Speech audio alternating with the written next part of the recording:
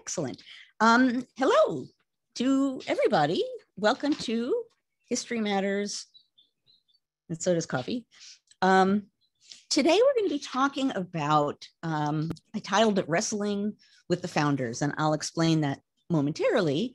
But before I do that, I will turn to my partner in crime, Annie, who will offer the rules of the game. I will say before I do that, that what is happening in another room, so Annie is at Monticello, and in another room at Monticello, there's a meetup of people from the History Matters community. How many roughly would you say, Annie? Well, a few might have come since I came, but I think we're between 10 and 12 people there. 10 and 12 History Matters people. Someone's going to have to take a picture, man. I need to see this. But anyway, I love the fact that this is happening. 500 people. Thank you, Carolee. Okay, Annie, rules of the game. So we do not have 500 people, but we have some lovely people.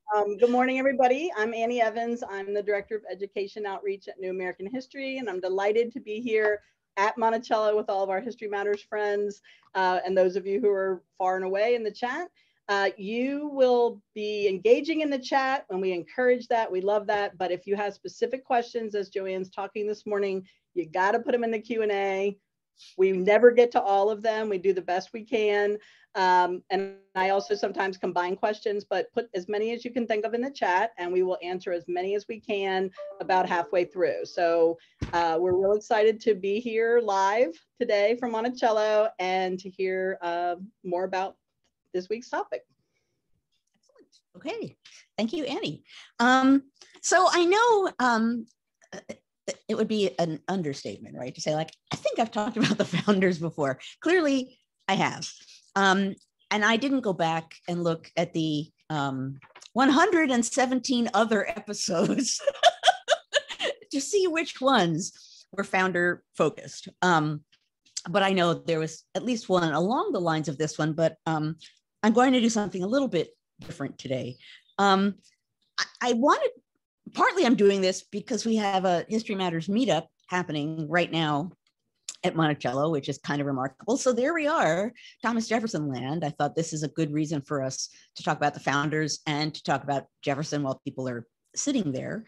And I guess also because we've had a number of prominent examples, perhaps coming from the Supreme Court, of bad history, of people making the past into what they need it to be for whatever it is that they want to do.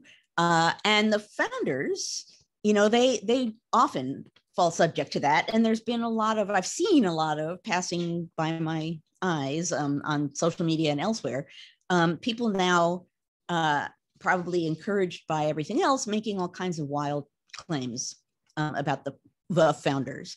The one that I've now seen more than once is that the founders did not believe in the separation of church and state. I bet that's a surprise to all of you. I saw that in Florida teaching materials, and I saw some prominent Republicans claiming that on Twitter. That's not true. But if you cherry pick quotes and you want it to be true and you need it to be true, it becomes true. So we deal with the founders in different ways.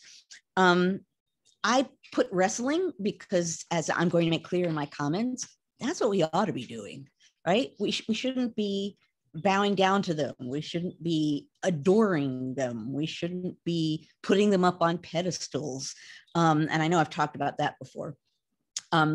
For a bunch of reasons, some of which I'll talk about today, that not only does a disservice to the past, but it totally warps our understanding of the present and our ability to understand where we started and where we are now and what the connections are.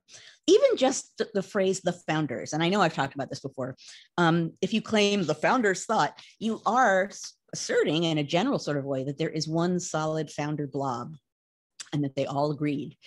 And you could say in a general sort of a sense that there were probably general ideas that the founders believed in, you know, rule of law. But to make wild and constant claims about what the founders thought, you know, as a historian, any historian is like, I can think of 18 million examples of different founders thinking different things. But you have to be careful. Let me put it this way. I won't say that you should never say the founders, but if you're doing it, you need to be doing it in a responsible founder-esque way. Because, among other things, if you just talk about the founders, you're essentially talking about a small group of men in a small group of rooms, thinking great thoughts, right? Standing on their pedestals. And even if you're just focused on the revolution was a popular revolution grounded on the public, and a government that arose roughly a decade later, based on the United States winning the revolution.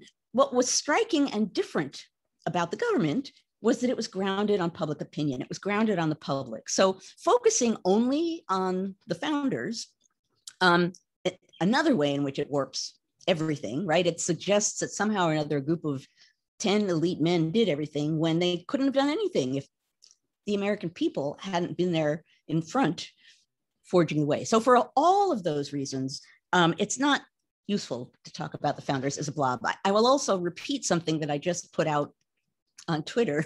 I said, imagine many years from now, looking back to the moment that we're in and looking only at presidents and a handful of high-level people in office, looking only at policy and ideals, and then claiming that you understand the history of this period.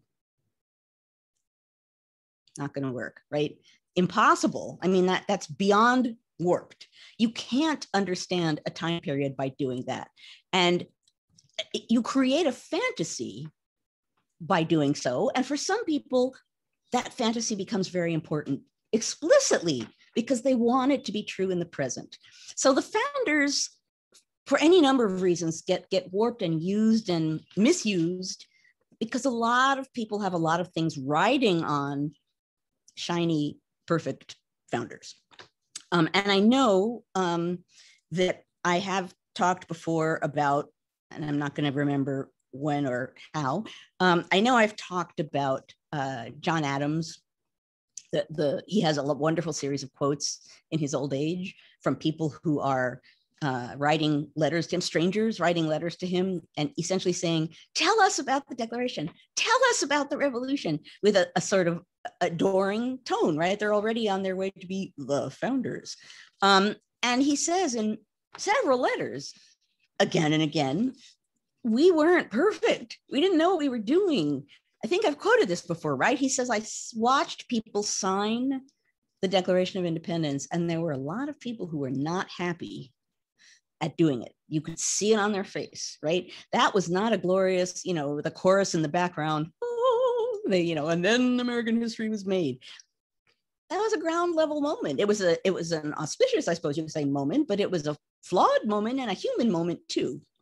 So all of that is important, particularly when dealing with the founding, because the reason people tend to make such often strange or big sweeping claims about the founders is they become the basis of the now. People use them as the basis of the now. If you have a founder that you can say, look, he always he supports me, I must be right. I once, when I gave the job talk that I gave to get my job at Yale, I made a quote. I said I made an assertion. And and it was a kind of radical assertion. And someone in the audience, another faculty member, said, really? Like, is that really true? And I said, well, actually, George Washington said in 1793. And I thought to myself, you got a founder you can quote, you kind of win the argument. So anyway, that's true on all sides of politics. So the founding isn't perfect. The founding isn't ideal. And Thomas Jefferson, in some ways, is a perfect example of this phenomenon, right? In some ways, and I've referred to him this way, I don't know if I've done that on History Matters, but certainly out in the world, I've referred to him as, in a sense, the poet of the revolution, the person who provided words, seemingly aspirational words, inspiring words, the Declaration of Independence, for what Americans wanted to believe themselves to be, right? And even from the distance of time, we look at the Declaration as an important and in many ways, it's an iconic document, an inspiring document, right? So in that sense, he's the wordsmith, or certainly maybe along with Tom Paine, but he, as far as the guy at the center, he's the person providing those kinds of words. And obviously, he's also a slaveholder. He slept with an enslaved woman. We don't know under, what circumstances. I'm not going to go into the Hemings issue, but we do know he had children by Sally Hemings. And regardless of their relationship, that was a power dynamic. He owned her. So whatever their relationship was, you can't deny that component of the relationship. So the wordsmith, the guy with the inspiring words, the slaveholder, and sleeping with a slave. I've dealt with Jefferson in the past as a politician, and there are any number of also similar kinds of contradictions or quirks or things that don't seem particularly admirable, right? I would say he's a good politician, and I'll explain that in a moment. He's a good politician because he was good at delegating responsibility and making it seem as though he wasn't doing anything to get things done, right? He would order Madison out into the world. He was really good at getting things done and yet staying away from conflict, not putting himself out front and center. Hamilton is Mr. Front and Center. And, Hamilton was an aggressive politician, but in some ways was not a good politician for that reason. So for example, Jefferson really, really, truly didn't like confrontation. He did a lot of things to avoid it. For example, when he's president. And this is clever, right? He would, as a matter of fact, I have occasionally done this when I have something that I'm going to propose, say to the history department, and I'll meet individually with people before the meeting, right? So I can kind of get everyone in agreement, and then you go have the meeting and everyone's like, I agree. That's what he would do, right? He would meet with individual cabinet members, hash out whatever was happening, essentially get them all in agreement. And then there would be a cabinet meeting and everyone would agree, so for Jefferson, aces, it worked really well. He was very skilled at that sort of thing. Another great example of him getting something done, but standing in the background. And I love this one only because I guess it's not quite a pyramid scheme, but it's in that realm. There's in the early years of Washington's administration, so basically the Gazette of the United States, which is the Federalist newspaper, is the only one for a little while trying to be a national newspaper, and Jefferson and Madison, among others, say, no, we need another newspaper that's not just preaching the glories of what the administration's doing. We need another newspaper with another point of view. So they create, ultimately, the National Gazette. But they have to get people to subscribe to the National Gazette, right? So they take Philip Freneau, they bring him to Philadelphia. Jefferson gives him a job as a translator for the State Department. Madison, they're all helping. They're not doing it in like, look at us, we're setting up a newspaper. They're quietly doing it, but they're setting it up so that's going to happen. But then you have to get subscribers. So Jefferson, and I didn't look it up, so I'm not going to be able to say to who or the precise number, but there essentially is a letter, at least one, that he writes to someone in Virginia. And he says something like, if you get 12 people to subscribe to the National Gazette, your subscription is free. I just love it. It's weirdly, it makes sense, right? But it's weirdly modern sounding, and it's also clever, right? It's there he is. I don't think necessarily anyone at the time would trace him back to that. Maybe the guy trying to peddle subscriptions, but that's pretty effective politicking. There's also Jefferson, the guy who says to Madison, cut Hamilton to pieces in the face of the public, which is almost a direct quote. To pieces in the face of the public is a direct quote. In all of these ways, as a politician, he looks very detached and civil and not engaging in the ground level nastiness, but in some way or another, he is engaged in that nastiness. It's just in a way that he has framed it so that he doesn't appear to have been, and probably so that he can feel himself that he's not sort of duking it out on the ground with people, even though he's framing that. A great example of that is, went right out of my head just that second. Oh, I know. Okay. It's from a diary. A great example of that is from his presidency. I don't know if I've used this anecdote before, but probably not, well, not more than once. It's a problem with doing 118 episodes. A fellow named William Plumer from New Hampshire decided that he wanted to write the first history of the new American government, you know, like 1802, 3, 4, I think Jefferson's first term. And he does what one could do at the time. He goes from person to person, founder to founder, and asks them questions and takes notes, right? So it's going to be the first history of the founding. He's talking to the founders and literally asking the questions I'm sure that many of us would love to ask. Plumer's doing it. And his some of his notes and his diaries and such are on microfilm and preserved, which is where I saw this. And he writes a letter. He interviews Jefferson, talks to Jefferson, interviews him, asks a lot of questions, and then he goes to visit John Quincy Adams. And in the course of talking with him and interviewing John Quincy Adams, Plumer says, the weirdest thing happened when I was talking to Jefferson and asking him questions about his political past. He said it was like his face, the expressions on his face kept changing, right? First he looked flattered, and then he looked worried, and then he looked unsettled, and then he looked angry, and then he looked flattered again. So Plumer is describing this sort of weird mix of emotions that he could detect on Jefferson's face. And John Quincy Adams says, oh, you were watching him wrestle with his political career, which is really interesting, right? You were watching him think back to what he did politically as a politician and decide what he felt about it. That's quite a remarkable, which is why I remember it's a great story. But it's along the lines of what I'm saying now.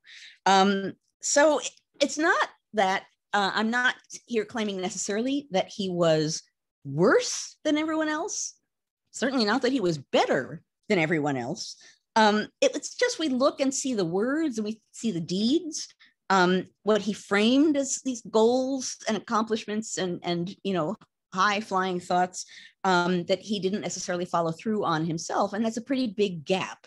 So he gets blame. But the fact of the matter is, any slaveholder preaching about, we just said B2B, thank you, Newbie. Any slaveholder who is prominent in the revolutionary effort or is, sort of out there talking about freedom and liberty for Americans has the same distance between words and deeds. It's just Jefferson's is particularly dramatic. So we need to wrestle with the real founders. I'm going to come back to that in a moment. We also need to think about who we mean when we say founders. A while back, a long while back, there was a conversation on Twitter, a bunch of early American historians, and someone said, okay, who do we think the founders are and who gets cut out of the list? And what does that mean? And it became a real discussion, right? And these are early American historians. And some of them were saying, and this was long enough ago, this is pre-Hamilton musical, long enough ago that, for much of the time I've been writing about Hamilton, he was kind of not considered a founder. He was kind of slightly on the side. I used to give lectures, I'm sure some are preserved on my computer, that say things like, the founders are all in this room together and Hamilton's banging on the door. He was not quite included in the founder circle. But in this conversation, people were talking about, well, do we actually want to use framers? That's a better word, people who framed the Constitution. There's actually a way in which there's a reality factor there. Like, that's a good word. It's different from founders, though. Founders is broader and can have a lot of different meanings. And who do we include? What do you do to become a founder? Now, you could say, okay, play a prominent role in founding documents, right? The Declaration, the Constitution, the Articles of Confederation. One might also argue, do some kind of prominent early American shaping act that has a longstanding influence, right? I mean, and we can have this conversation after I'm done with my comments here, but how might one define founders? A person who I thought of off the cuff, and I don't know how many of you know of Richard Allen, who's a Philadelphian and African-American Black man, who founded the first independent Black denomination in the United States, founded the African Methodist Episcopal Church, which in and of itself is significant, but he also was very prominent in stepping forward and standing up for the Black community, any other number of things. He was a voice that was taking part in debate. He was making strong claims that went against the popular flow. He wrote, in the past, at times I've thought about talking about the yellow fever epidemic, and I might come back to it. Richard Allen is someone who was prominent in that, because what happens in the Philadelphia yellow fever epidemic in Washington's first term is, not surprisingly, given American history, some people flee the city and some people turn to the Black community and say, well, you guys, you're immune to yellow fever, so why don't you help us? And the Black community, not necessarily immune, they actually step up to help. And so that happens, right? That basically like, hey, you guys, Black people, step in and deal with this. You know, I moments in the pandemic that one can think interestingly about the yellow fever epidemic. Afterwards, there's a prominent printer in Philadelphia who writes a pamphlet in which he essentially accuses the Black people who step forward to help. He denies or puts down what they did, and even claims some of them stole things from the houses of the people they were helping, which they didn't, right? That's just a lie. And Allen steps forward and writes a pamphlet along with another prominent member of the Black community in Philadelphia, essentially saying, really? Like, really? You know, and he really steps forward and defends the Black community and talks about that moment and what it means. So he's a public voice who founded a prominent institution and was engaged with political argument. You could argue that, again, depending on how you define it, maybe Richard Allen is a founder. This says nothing about women, right? If you're talking about 8 guys in a room, you know, Abigail Adams is an easy person to say, well, yeah, she was a founder. Mercy Otis Warren, you could say she's a founder. You could, those are obvious contenders, but there are probably others that if you think about people who stepped forward and played a major, prominent, shaping role in a deliberate kind of a way and engaged with the founding and the thoughts and events that swirled around it in a leading kind of way, maybe that's how we define founders. I don't know, but I do know that we should not toss around that word sort of without thinking about it. This doesn't mean, you know, because now people are going to be like, you just said founders. I'm not saying we should never use the phrase or never refer to them. I just mean that we should, when we say it, when we use the word founders, we have to be careful how we're using it and acknowledge that they don't all agree. They never all agreed that what we're talking about is the sort of general idea during the founding. Maybe that's a better way of saying it. In the founding period, there generally was this kind of view. We could, again, talk about that during the questions after my comments. I'll end in a few minutes. But at any rate, we need to think about what we're saying when we are talking about the founders. If you deny the flawed reality of the founders and the founding, you're basically denying the very things that help explain how we got to where we are today. And I'm not saying there's a direct straight line, which actually people want to say, right? A direct straight line from the founders to the present. And thus, if I can get a founder to agree with me, it means everything. There isn't a direct straight line like that, but there are roots of things and structures of things and assumptions about things that begin in that period and evolve over time. If you erase them from that period, you're basically erasing evidence to help explain how we got to where we are today. So it's historically irresponsible. It's also something that if you want to make the past look pretty, It's a nice, happy, shiny way of looking at the present and talking about the shiny moment in the past and denying some of the bad things happening in the present, right? Well, that's not the way America works. America works like that, like the founders. That's the real America. And all of this other stuff, those are troublemakers. You know, that it's a way of defining American history that very carefully trims off anything that is outside of the box of people who really want that box to exist, right? So in all of these ways, when we talk about the founders, there can be high stakes. I once had a French student in one of my classes, a student from France in one of my classes, in one of my seminars, very early in my time at Yale. It was, I think, the creation of the American politician, might have been the age of Hamilton and Jefferson, whatever it was. Partway through the semester, she said, kind of musingly, almost to herself, you Americans and your founders, we don't treat people that way. You know, you like, this is the desk that the founder, you know, she was really sincerely interested in the way that Americans talk about the founders. I won't say that happens in no other country, but we have a real kind of religion of the founders. And that's what she felt in that class. And it was interesting to have someone be in the room and remind us of the distinctive way in which America wrestles with its founders and puts them to political use.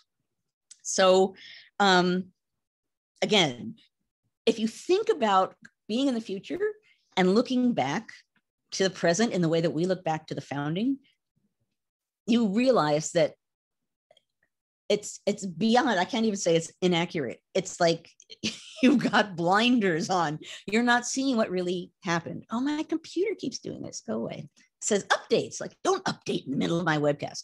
At any rate, you can see how, if you think about this period being treated in the same way as the founding is treated, how bad that history would be, and how in the future, you know, you could claim, well, but in that period, they had these lofty goals and we follow in that tradition. Not useful, not helpful, not going to explain how you got from point A to point B. Okay, I am 1 minute early. I will stop there. Tom, Carolee, I don't know if Carolee said mug first, but Tom just did. They were chanting for a few minutes. Pardon? They were chanting mug in the chat for a few minutes. You guys, you do it really, there's Carolee, really early. I have to like not look. We're not ready yet. I know. Well, you know, I mean, I got to build up to it. I haven't used this in a long time. I will have to explain the logic behind it. It has a good logic behind it. Okay. So it's from the Hamilton musical. It says one last time. So first of all, it's Hamilton and a founder, but my thinking behind it was, this is not the last time I will be talking about the founders. This is not the last time I am going to be trying to get people to think about them in this period in a different kind of a way. So I should have put a not, I should have sketched a not one last time. Well, there'll never be one last time because we will always be wrestling with the founders in this way. I like it. Okay. We can send you one of those sparkly pens, you know, like you know, at some point, but not. At some point early on in this webcast, I was online looking at mugs with like blackboard material on them and a white pen so that I could, you know, and then finally I was like, yeah, that's going a little too far. I know I can make my mugs stretch, which I have. So, okay, yeah, not one last time. I'm going to open chat again so I can see what folks are saying. Okay. Okay, the chat has been very active this morning, but so has the Q&A box. So I'm going to jump right in, if that's okay with you. So Troy had a question. Troy wanted to know, how do we tell stories that are engaging and that might persuade people, rooted in scholarship, that amplify democracy, minimizing all the misinformation? Okay, so let me be clear, sure that I understand that. Are you basically saying how can you teach in the classroom in a way? He doesn't specify that he's a teacher, so I'm not sure if Troy's a teacher. We have a lot of teachers in here, but he's just asking, like, in general, of course you want them to be engaging and you want them to be rooted in scholarship, but given, I think what he means, everything that's been going on in the world recently, like, how do we amplify democracy and help stop the spread of the misinformation? Okay. Well, that's a really good question. And in a bunch of ways, one really clear way, well, and one really irritating way, you know, is people who are like, We're a republic, not a democracy. Okay. A republic is a democratic form of government. So just stop. You know, I mean, that's a mug right there. It is. We're a democratic form of government. We are. And democracy meant something different in the founding than it does today, right? Like so many things in history, no straight lines. So first of all, you go back to the founding and you say, you know what? They talked about democracy in that period. They weren't sure if they liked it, but it was an important thing. And the people stood up and insisted on it. So democracy was at the very beginning was something that some people realized the value of. Others were threatened because they knew that they couldn't stay in power if the people had more power. You can talk about the fight over democracy in the founding, and then talk about the ways in which it took time for it to take root. It was never perfect over the years, but the idea, you know, in a way you could say that one of the fundamental contests in the 1790s was a contest over how engaged the American populace should be in American politics, right? In a sense, that's how democratic should the politics be. And Federalists really didn't want the public very engaged, and Republicans were pretty comfortable with it. And they win, right? They essentially win that debate. The election of 1800 helps confirm that. It's not like, poof, we're done. But so I guess it's a long way. It was an early poof. It's a long way of saying democracy is never settled. Democracy is always being defined. Democracy is always at risk. But the idea underlying democracy, that the public in one way or another is the foundation of our government, that goes all the way back, right? No matter how involved the public is on a continual basis, the founders, one of the things that generation assumed that made their government different from monarchies is the degree to which the new American government was going to be grounded on the public will to a different extent. So, you know, so I think making it clear to people that, you know, we are a democracy, we aren't a democracy, that's not a useful debate. It goes nowhere. That actually we need to think about what democracy means and has meant, and the fact that that's changed over time. We need to understand that, you know, we had a popular revolution, and then we had a government that even if it was highly elitist, and even if it trimmed off anyone, basically, at least initially, that wasn't a wealthy white man, still, it was a government that was struggling with how democratic that its politics should be. Not democratic in our sense, democratic in their sense. So kind of doing what I do for my students in my classes, right? And I think I've said this before. I tell my students that they're not allowed to use democraspeak in their papers. And by democraspeak, I mean liberty, freedom. They wanted freedom, and then they fought for liberty, and there's no meaning behind those words at all, right? I could do that for a long time. If you're going to talk about those sorts of things, you need to ground them in the reality of things. And I think using the founding and American history generally as an example of people of different kinds really stepping forward to claim their voice and to claim their rights, and that goes back to the founding period, and that's still going on today, and that there have always been people who step forward to shut people up. And it's important to realize, you know, if you're a citizen, you have rights. You have a right to protest. You have a right to voice what you want to voice, right? This is this pretty fundamental fight throughout American history. And in the moment that we're in, you know, people who are trying to, elite people who are trying to keep power, it's very convenient for them to say, no, we're not a democracy. That's a statement that has implications that go well beyond the seemingly simple statement that is. So anyway, that's a meandering kind of answer, but that's what I would offer as part of an answer.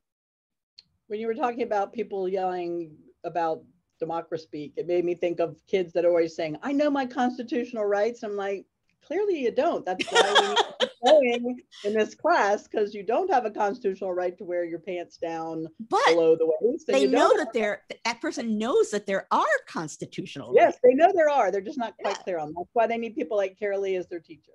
Okay, so Richard's got the next question. He says, do you think the media, in quotes, needs to do a better job calling out lies or misuses of history. It seems there is a disinclination to call this out, this type of misinformation.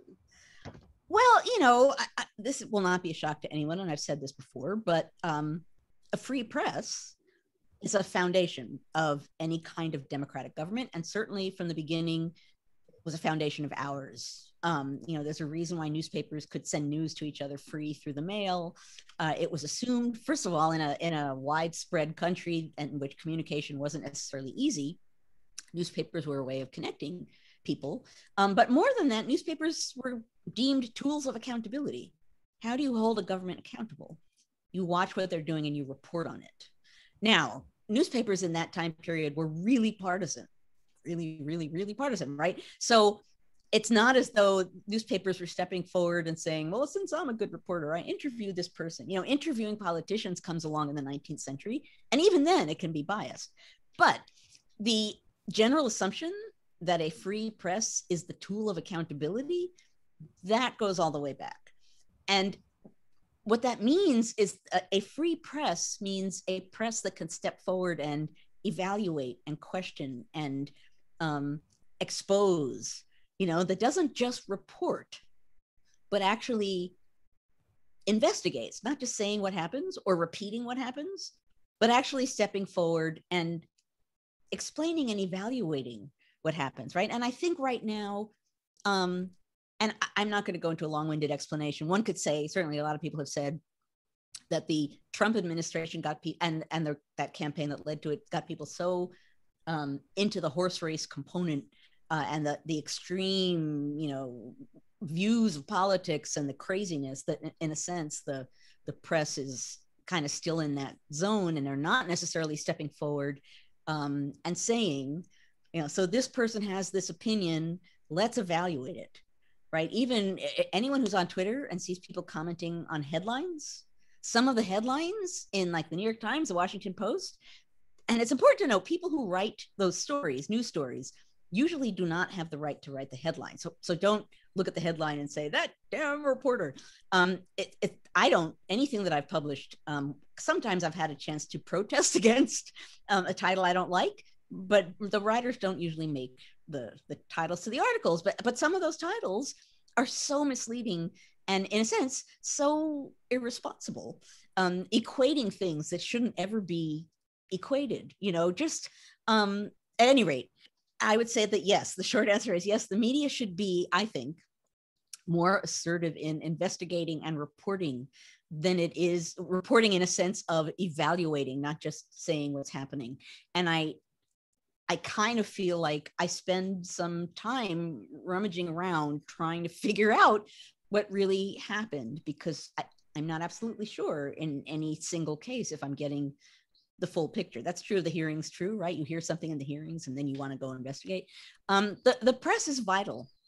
And the only way that we're going to be able to hold any government, any politicians accountable is if we know what they're doing. Not just in public office, but generally speaking, are they committing crimes? Are they doing things that are unethical? What are they doing, and what do we need to know? And what does it mean? You know, this is a ridiculous example, but when Trump, like probably Trump's first impeachment, I kept going on Twitter. People kept saying, this is unconstitutional. Right? That impeachment is unconstitutional. And I kept saying, yeah, it's in the Constitution. And I ended up going on MSNBC on Brian Williams, I guess the 11th hour, because it really needed to be said. And he had such a dry wit when that was his show.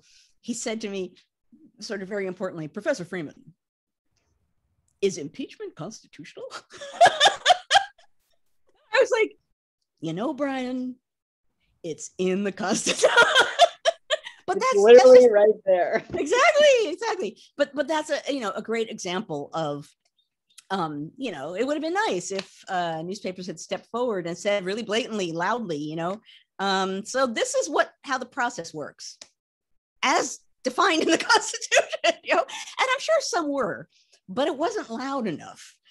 So anyway, I hesitate only because I don't want to step forward and sort of slam the press around, because they're so valuable, and they have so much that they're facing right now. And I'm going to use my fraught. Everything is fraught.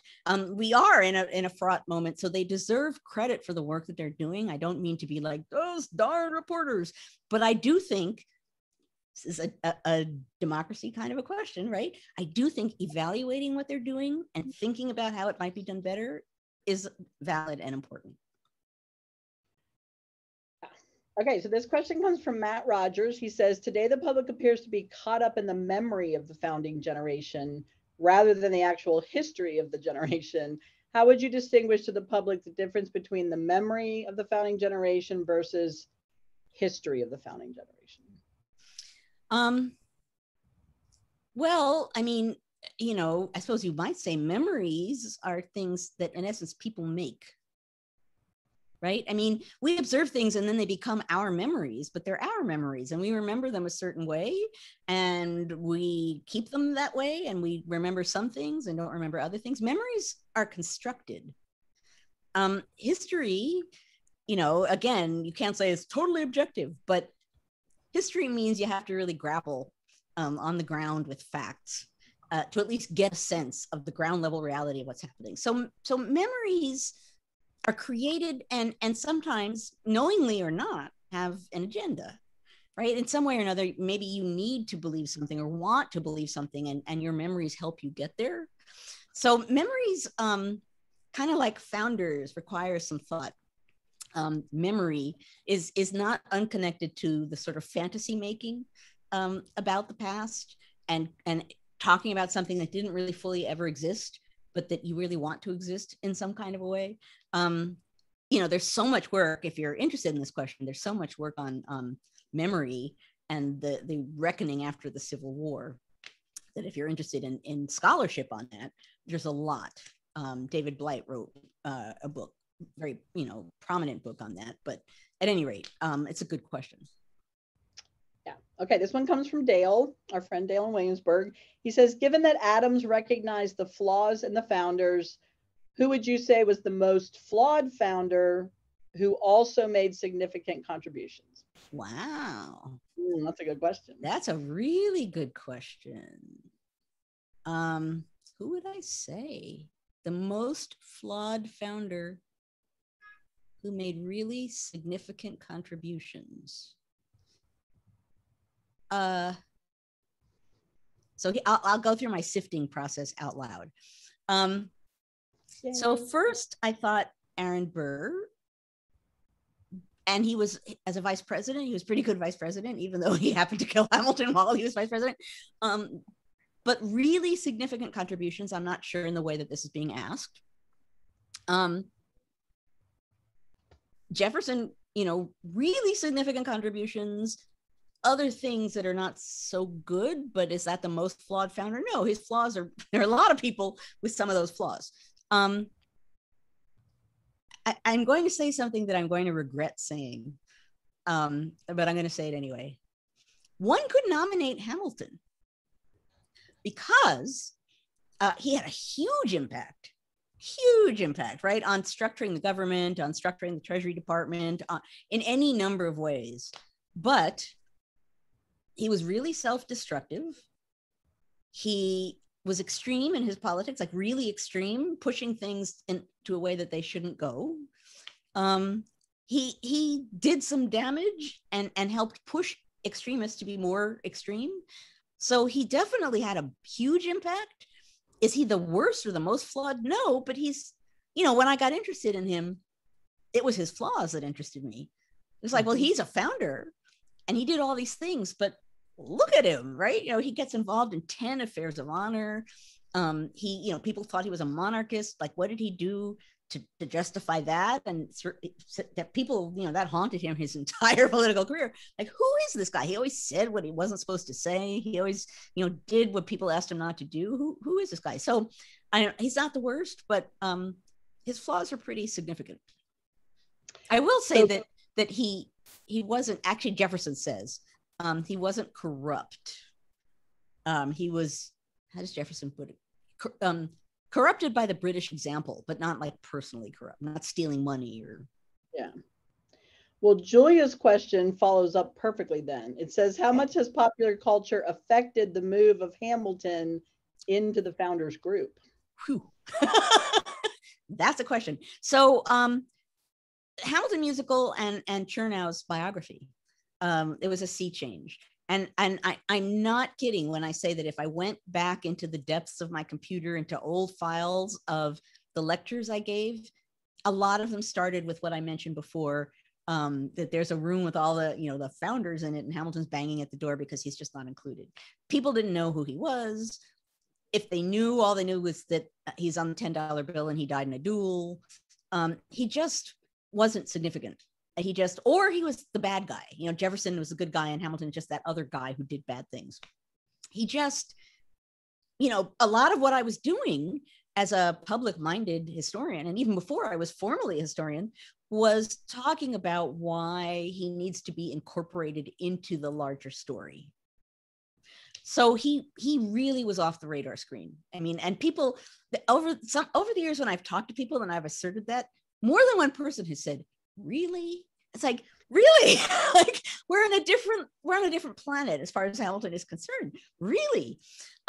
So Chernow's book came along, and it's one of those Father's Day books, big biography, and it created a hero Hamilton.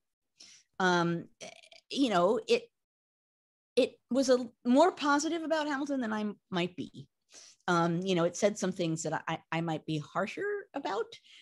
It gave him credit for some things that actually were just sort of generally happening at the time, right? Like if you're studying one person in a time period and you don't think about, or you don't know the world that surrounds that person, you give that person credit for things that actually are part of the time period. So this is like when people say, like, what do you get as a historian? One thing you get as a historian is you try to get a grasp of a time period so that when you're looking at a person in it, you can actually tell what they're doing that's distinctive or just of the period. So anyway, I think that the Hamilton biography, to me, is kind of makes him a hero, which I have to tell you, my jaw dropped, right? I was like, really? He's a hero? And people, went in that direction. I thought that was kind of fascinating. I didn't quite know what to make of it, given that I wasn't absolutely sure I agreed with its take. And then the Hamilton musical took that and ran with it and did it brilliantly, right? In a way that, unlike anything I've seen before, even unlike the movie musical 1776, made the founding accessible and human in a way that I think for many people it had never been before. So suddenly people are connecting with the founding in a different way, so that all of that happening within the same few years, that had a huge impact. So that my career began with me saying, Hamilton's important, you need to know about him. And at this point I say, he's not so great. And that represents my career. In a nutshell. That's it, pretty much. Well, and I'm writing, I'm trying to write, I'm writing something about actually how we wrestle with history. Hamilton's going to be kind of an example at the center of it. And there will be a chapter on this, of just watching the transformation over the course of my career of where Hamilton came from and where he went in the public mind and what that says about America. Yeah. If you had told us 10 years ago that every middle school girl would be singing about Alexander Hamilton, we would have thought you were nuts. Well, right. I mean, so this is the thing. It's like there's so many when I've done public, particularly when the musical is really new and kids really sort of took to it. I would give public talks and parents would bring their kids over, right, who are like really excited because there's a person who knows about Hamilton. Right? It was, yeah. Or another mother that was like, my kid now knows about the French Revolution. My little kid, like they know the French, right? Exactly. So there are some things you could say people learn from the musical that aren't necessarily historically accurate. It is a musical. It is not straight history. And you could have an argument about that, right? That on the one hand, it's offering a distorted view of history, and so that's irresponsible and bad. And some historians believe that. I fully acknowledge it has things in it that leaves things out. It has things in it that are inaccurate or wrong, or it condenses things in all kinds of ways. Slavery gets mentioned once, I think, maybe twice. All of these things are big problems, but the degree to which it got people interested in the time period so that you can teach even against it, right? You love Hamilton. Let's talk about what really happened. That's huge. Speaking as someone who has been teaching about the founding for a very long time, the fact that I have a founding course, and for a while, they were like sitting on the floor, standing in the hallway, right? We're going to learn about the founding. That's valuable. That's valuable. It gets people to think about history as human. It gets people, you can encourage people to ask questions, to realize there's not one way in which you have to understand everything. So. Yeah, I think the Edgeham, the Gilder Lehrman has that Edgeham curriculum that Lin-Manuel gave them permission and actually supported, and they've gone into thousands probably by now of schools. Yeah. They came to our high school, and it was amazing because they did that. Then the kids really dug into the real history, so it got the kids to where we needed them without us having to say, memorize this because it's on the test, which we all hate to say. Okay, so Lawrence has a great question. He says, since the passing of time often confers gravitas and veracity to some people and their opinions, like the founders, it destroys the reputation of others. How do we discern who might be worthy of following in our own time? And then who do we respect now in high regard that maybe history didn't treat them that way? So who in our own time do I think? How do we figure out who the good guys are now? And then how do we look at that in history? I mean, I would say a short partial answer is doing a version of what I said we need to do with the founders. What are they saying? What are they doing? Are those the same things? Getting a sense of, do people stand for something? Are they standing up for these things? Are they consistent in standing up for these things? Do they seem to be opportunists who really don't stand for anything? I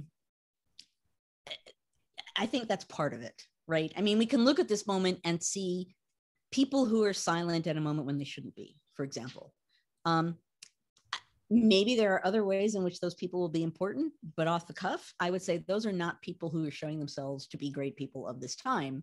Given everything that's happening around us, if you're a person of power and you're not saying anything about a lot of what you're seeing, things that are untrue, things that are wrong, how often have we read in newspapers, well, privately, they say this is clearly wrong. It's like, well, that's nice.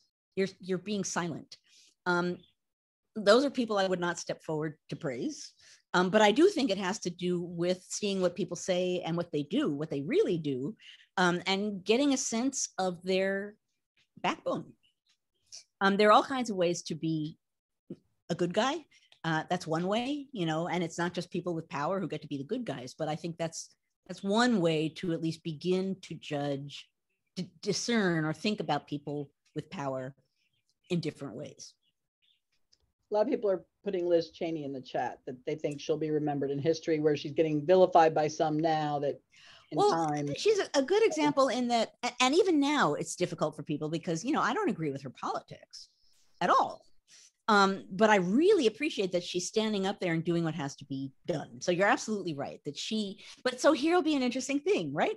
Let's say if we're alive a million bazillion, however much the youngest of us, however much into the future we can go, the question will be, is she remembered as a person of these politics who, even so, stood up and did this against her political views, or is she just remembered as the brave hero who stood up and, right? Because there's an example, and people are already doing it now. She's a hero. It's like, well, a hero I have a problem with. I absolutely am beyond grateful for what she's doing. But she's a hero, like that sort of blesses her with a sort of shield of goodness. And as an entire person, I don't think she's entirely a hero. I don't, like I said, she has very strong political views, which she's entitled to, and many people agree with her. I don't. So I wouldn't say she's a hero necessarily for being a politician. That's what she is entitled to do. It is what she is doing is heroic. It's pretty pathetic that very few others on the right are willing to do that. Those are the silent people. But I think we're in a moment where we keep looking for heroes and giving people heroic status. And I think that's dangerous, because I think, just like Mueller and the report, we keep sort of working our way through people, and he'll save us, he'll save us, he'll save us. And then of course they can't. And then we're like, I think there will be people who will be remembered for doing good and important things. Cheney will be remembered for that. Yeah. All right, so this question comes from Jennifer. She says, some people are calling for a new constitutional convention. Now she says, if God forbid that happens, do you think we would end up developing something more, like going back more towards something like the Articles of Confederation? And she asks, why do Southern states always seem to gravitate towards confederations, despite history showing time and time again, both here and abroad, that they fail? Well, I'll do the second one first. Why confederations or governments that have a less strong national presence? Because if you're going to assert claims that don't necessarily have the majority behind them, much easier to do on a local level or on a state level, right? If you have control of local politics, of state politics, if you get control of the legislature, if you have judges of your politics in power, on a local level, you can do all kinds of things that on a national level you might not be able to, because you never have quite that amount of power. So, part of the answer, this goes all the way back, right? So in antebellum America, a confederacy, people resorting to states, right? States' rights, in states, these people had power. They could change what happened. They could protect certain things from happening. And that felt good, right? On a national level, there are all kinds of weird threats, and they, to slaveholders, and they felt to slaveholders that they were un-American in some ways. That's, secession is partly, well, we're going to go back to the place where we have control. So I think if you are not even necessarily a party, if you are part of a group that kind of knows that in democratic political worlds, you might not get what you want because you aren't with the majority, you will want to operate on a local or state level because it will be easier to get your way. So I think that's part of the answer. I forgot the first half of that question. I was so busy jumping into the second half. I think you got it in there. Okay. So we have a couple more. We're in the home stretch here. Ellen asked, when you're thinking of this idea of founders, as it applies to more recent political actions, what extent do you think someone should look at local politics instead of at the national, like local founders? I think that's important. I taught with my colleague, Joanne Meyerowitz. So it was the double Joanne class. We taught a course on public history, and the students all had to do their own public history projects.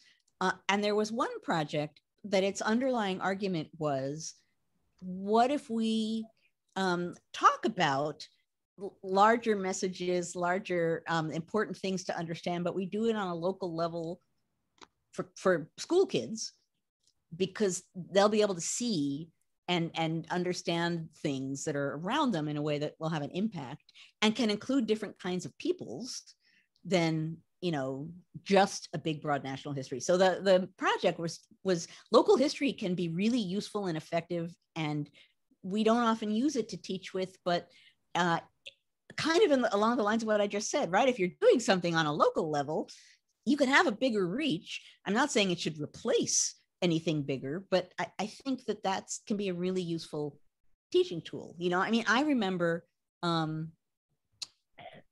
I would have been like in 4th grade, maybe 5th grade, maybe 3rd grade, one of those grades. I was in the same school for all of them. There was a house This is Yorktown Heights, and there was a house in Yorktown Heights that had been involved in some kind of battle or gunplay, and you could see the evidence of it still on the house. There was like a hole or a something, which I still remember, right, from when I was like in 3rd or 4th grade, because it was a house and I drove past it. You know, my parents took me past it when we went to the farmer's market, but it was real, right? There was something real there. So I think there can be a real power. In a way, that's a great way of stepping away from myths, is bringing it down to a local level. People aren't starting with, views. They're more open to the fact that people are people, and these people, they lived right where you lived. That's like the Battle of New Haven. I've talked about that here, right? I think I have. The same thing, right? That in my Revolution course, when I have a lecture that's just about the Battle of New Haven and I point out the streets where things happened, it's not that my students didn't understand the Revolution otherwise, but it becomes grippingly real if you're talking about what's happening around you and you're not talking about highfalutin power holders, but just the people who lived in New Haven. Yeah.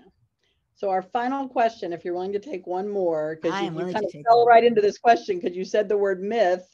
Cece asked, in the last few years, she feels like in her teaching, all she's doing, she's spending literally like the first part of the course just myth busting all the myths, the damage of these myths in history.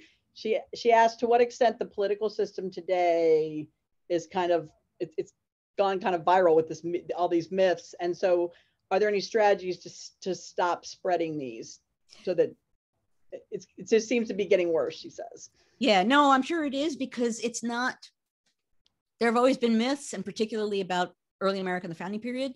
But now we see strategic mythifying, right? Strategic politically directed mythifying.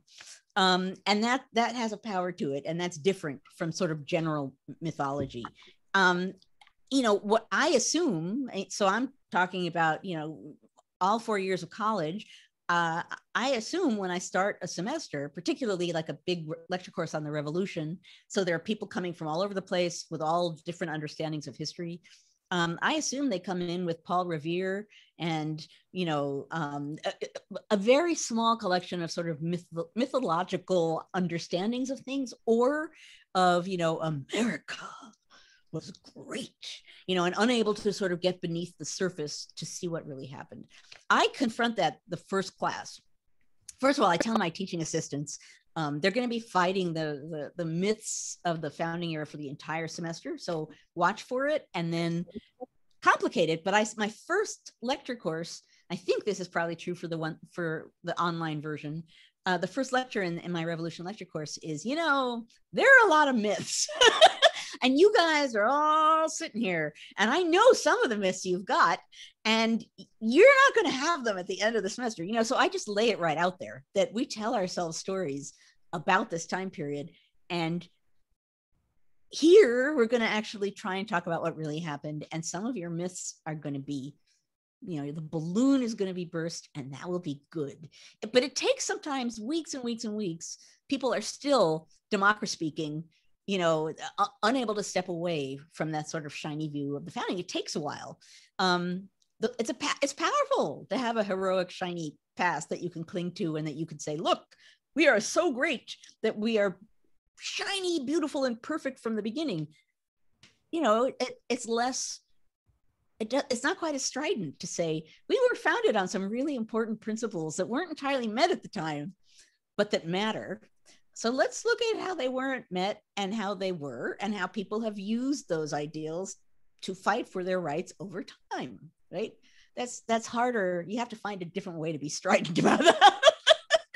I always resort to, you can't understand where we are unless you understand where we've been. But at any rate. So 2 things. We're forming an all-girl band called Strategic Mythifying. The lead guitar is still available. Okay. I'm on drums. Carolee will be the lead singer. And the other thing is, when you were talking about that I think what you said about you spend the myth busting in your college courses, we're trying so hard to get us to stop teaching that nonsense in elementary and middle even. Yeah. Stop sugarcoating it. And yet we've seen the result. Like in the last few years, we've trying to teach the truth to kids. We're trying to kind of break it to them gently in the younger years, not the whole cherry tree, George Washington story or Paul Revere, but Right. it's getting a lot of pushback, have we seen. So Yeah, we no, are it's true. literally out of questions. We've never done this before. So Well, I think we're over. We're 7 minutes over. So, did it. we went long. Let me do what I must do at this moment. And that is, first of all, to thank you all for coming here on a Friday morning and for engaging in democracy. This is important. It's always important, however big or small the group is. If you're here and you're questioning and examining and talking about what's going on and how it connects to the past, you are doing important work. And when you do it in a community, you are sharing with others the fact that it matters. It's not just you. There are other people who agree with you. It's an idea that matters, and there are others who you can join with to take action. So thank you for engaging in democracy.